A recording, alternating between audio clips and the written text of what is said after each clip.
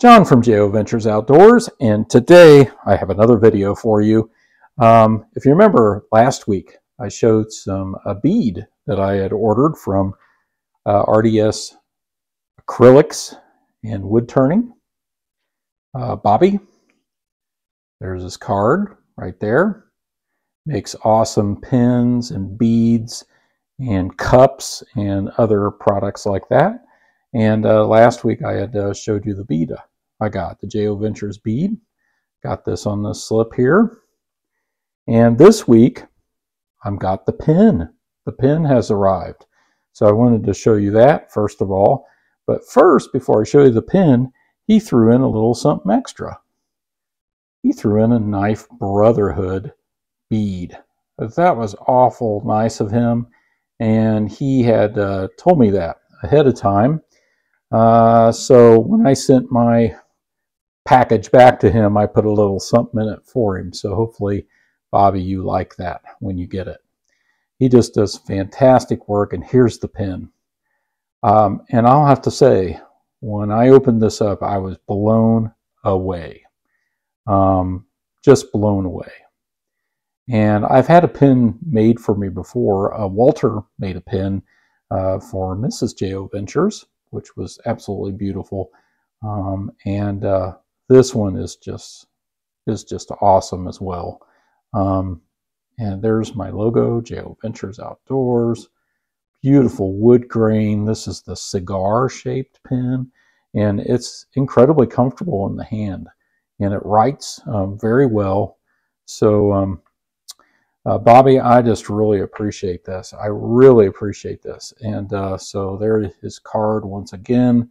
And I think he said he's going to send me something else. So that'll be really cool too. I can't wait to see that. But that was the first mail call. And I'll have to figure out which knife or slip I'm going to put this on. But that is just awesome. The Knife Brotherhood. That was formed by Georgia Adventurer.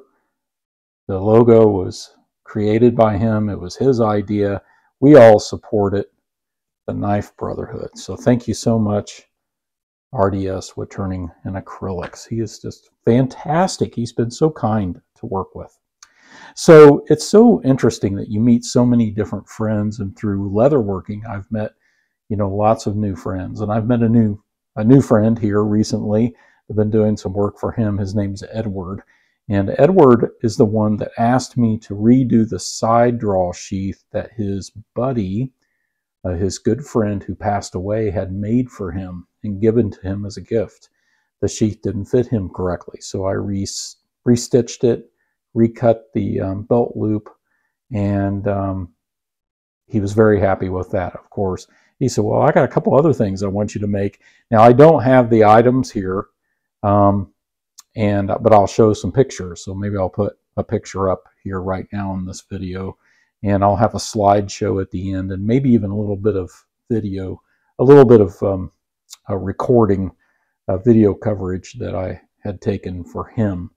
But there were two projects. One was a holster for a flashlight. I don't remember what the flashlight was. All I know is that I used this piece of PVC pipe to make it. And I've never made a flashlight holster before or sheath. And so it was a new challenge for me. So I made that for him. He got it. I also made a sheath for a tin. And again, it'll be in the pictures that I put up in this video. And it's a survival tin. So a really cool idea. And I'll show you the pictures of that in this video, but made him that sheath for that survival tin. Well, I always tell everyone that I do projects for that, hey, if it doesn't work for you, you let me know. And Edward, contacted me and said, hey, the belt loop on the flashlight holder needs to go down just a little bit. Is there any way you could fix it? And he's sending it back to me, so I'll show you what I plan to try, but, it's hard to take an item like that apart. For example, I'm working on a sheath right now for a gentleman. You know who you are. This is actually for so we're getting into we're still into the leather projects here. It's for a Russell Green River. Isn't that a beautiful knife? So I'm making a sheath for it. And, you know, once you glue this and stitch it, I stitch my items to never come apart.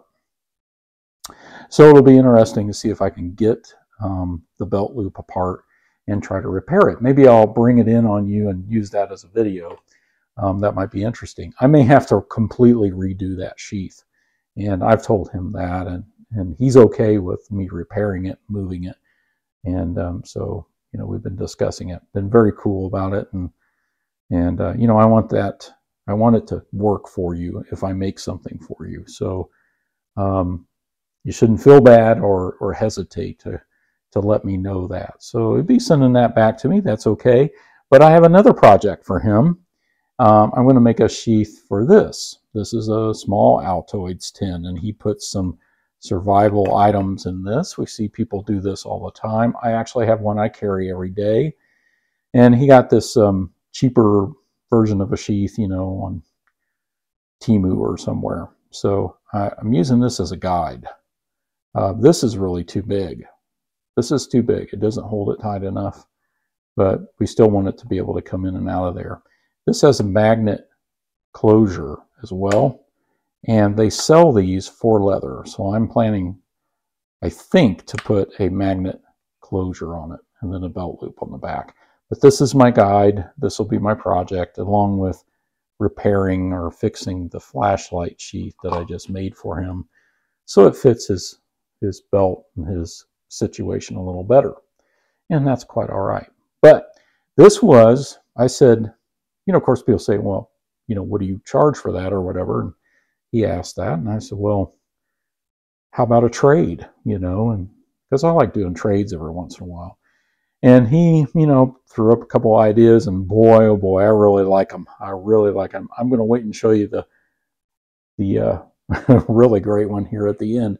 But the first one was the i3T EOS. Now, Edward is a Olight flashlight collector, and amazing collection. He showed me some pictures, and I think that's really cool. I've been after one of these for a long time, and you know, it's 180 lumens and then 5 lumens. So there's 5, 180, and it runs on a AAA. I think it's AAA. Yeah, AAA battery. So the i3T2 EOS, hard for me to say.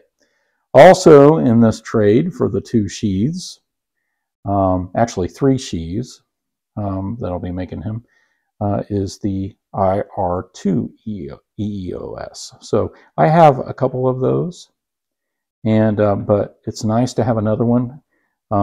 Use it as gifts or just as a spare.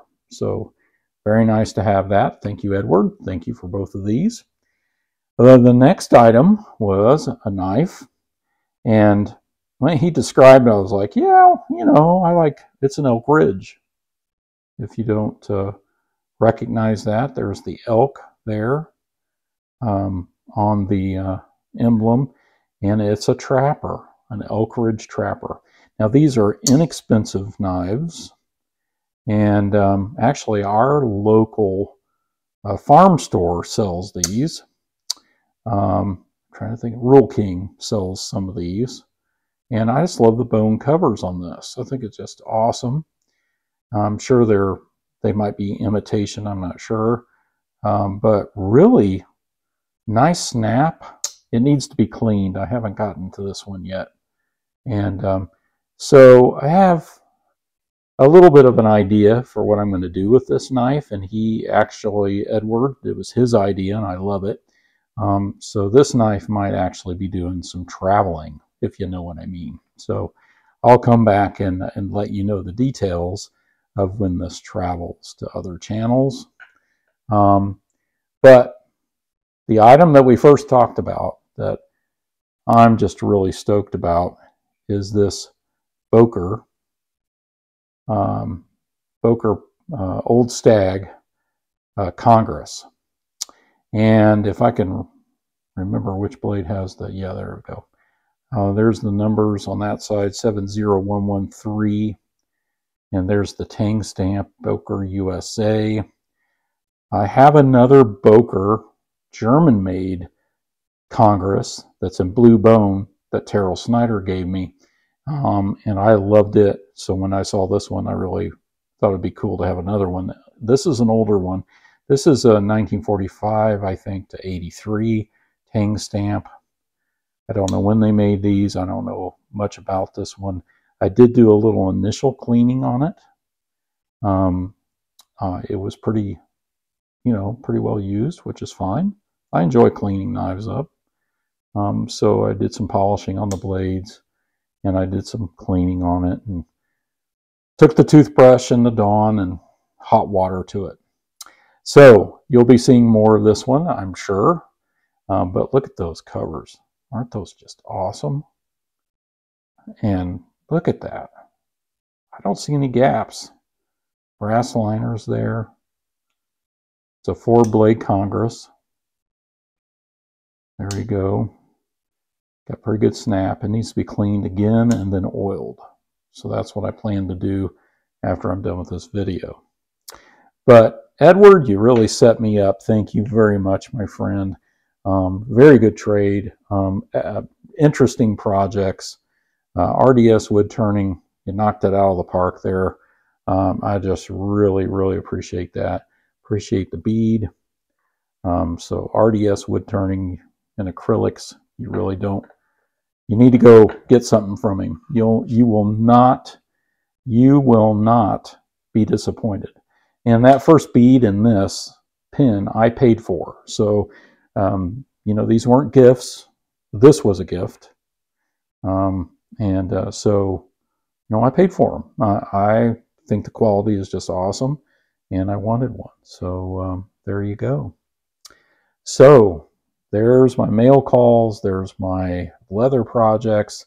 I'll bring you back when I get this one finished up. I just finished sewing the belt loop tonight, and I'm gluing this area right here, the main stitch area for the blade. I had to do something interesting here. I had to actually put an extra piece of leather to make this welt bigger than normal, because the handle is bigger and it needed room for the handle. I'll tell you more about that when I show you the project at the end. But really appreciate you watching. Thank you all. Thank you, Edward. Thank you, RDS Wood Turning and Acrylics, for the great products. And thank you all for watching.